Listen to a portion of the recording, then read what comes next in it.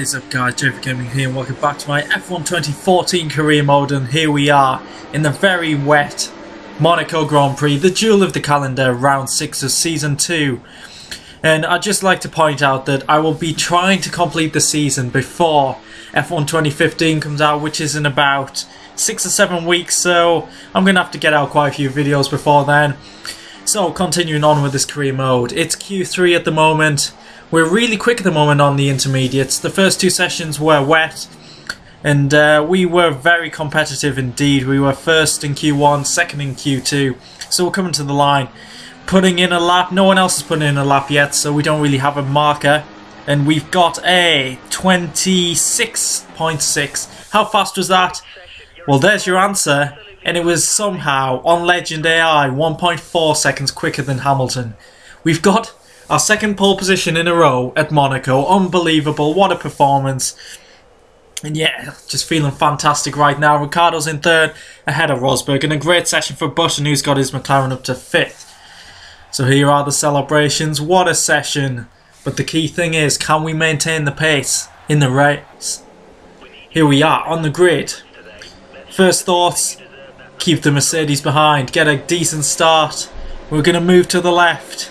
And away we go, moving to the left of the track, but actually we've got decent traction, and we've actually got a lead into the first corner, flying through, going up, I don't know the name of the corners or straights or any bits of the track, but look at that lead we've got. It must be like 2 seconds to Hamilton. Button's up to 3rd, he's overtaken Ricciardo, so Rosberg must be down to 5th at this point. But the lead we have right now, I'm going to make the most of these fresh tyres and hopefully fly off into the distance. Setting a fastest lap like that, we had some great pace, 2 seconds ahead of Hamilton. But as Hamilton does in true Mercedes style, he comes back with his own fastest lap of the race.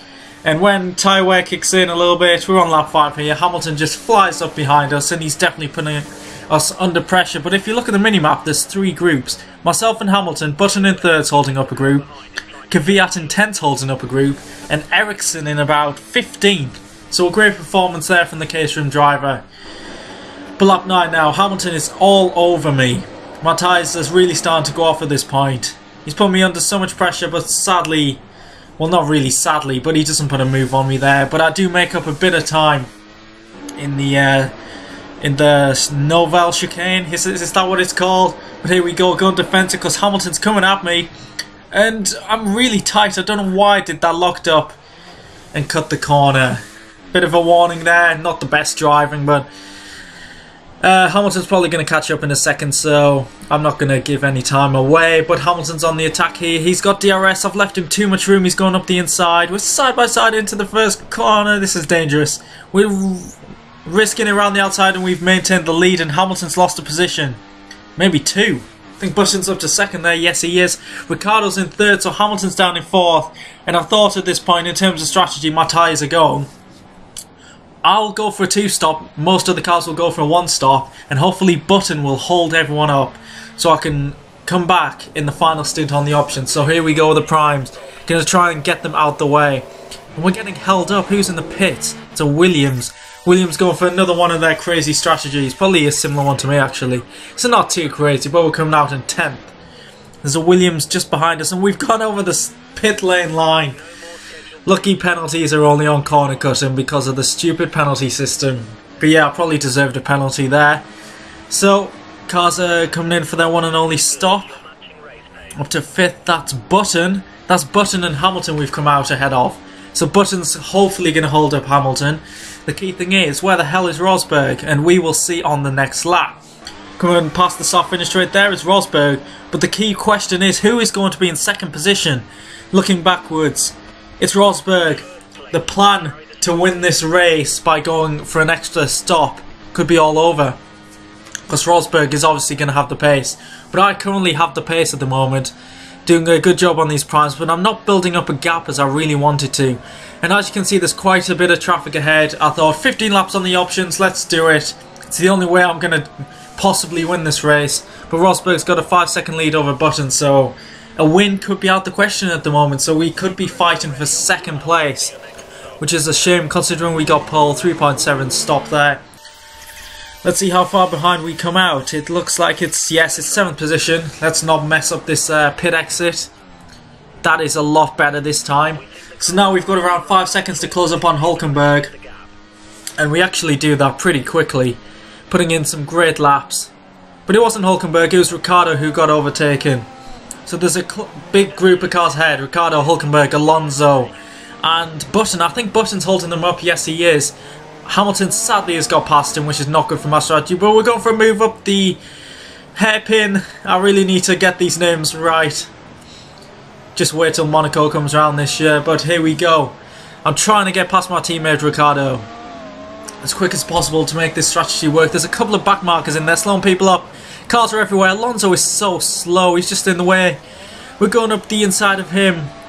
Yes, we're up to 6th, but I'm in a tricky position between a couple of cars. Ricciardo trying to go around the outside, but no.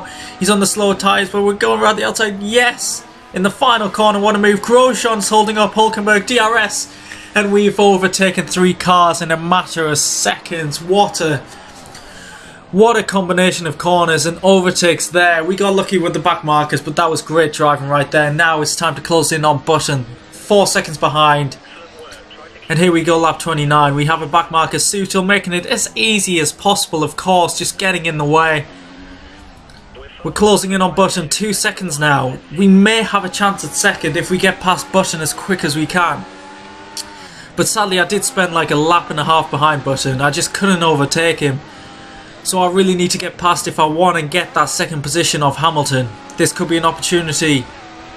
Up the inside, we make a slight bit of contact, but I think I'm going to get past here. I've got the inside line into the final corner. Yes, there we go. DRS as well for good measure. What's the gap to Hamilton? That is very important.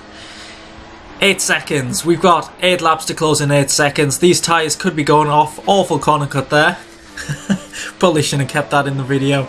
But at this point, I did close in on Hamilton. 3.8 seconds. I think he got held up by back markers. But no. The pace is gone. The tyres are going off. I'm lapping Vern here. But as you can see, my lap isn't a great one. 18.1. And the gap is getting bigger. The tyres were going off.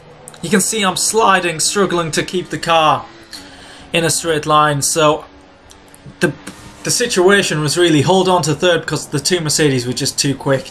Shame about the plan, but the key is to hold Button behind us. Can we do that? Oh, we were so close to the barrier there. So close on the last lap. We're sliding, getting oversteered. Button could be closing in. He's got DRS. We've got to go up to the rich mix. But I think we've maintained it. Yes, we have. And it's a 3rd position. 2nd podium of the season. Little bit disappointed considering we got pole. But the 2 Mercedes are just too quick at the moment. Tyre wear for us is just not good enough. And it definitely needs to be upgraded. So Rosberg took the win from Hamilton. I'm 25 seconds off the lead, which you could say is a pit stop, but I don't think it would have worked out that way. So 15 points is pretty decent. Button, who had a fantastic race, but we could have done with him holding back the 2 Mercedes. If he did that, we would have had a great chance of winning this race. Hulkenberg 5th, Alonso 6th, and Ricciardo disappointing in 7th.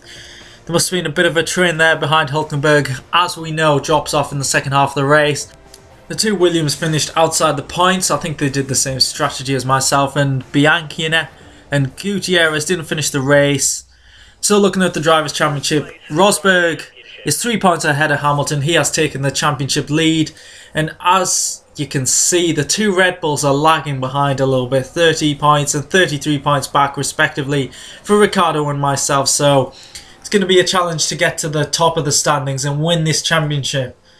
I'm hoping the next race will help us out. Calender is a great track for myself, but the Mercedes do have their power unit, which is going to be a good advantage for them.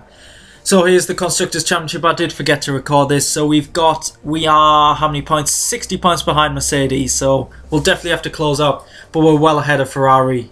We should be solid in at least 2nd position. So here we are celebrating. Great race. Hope you enjoyed it. Please leave a like if you did. Subscribe if you haven't already.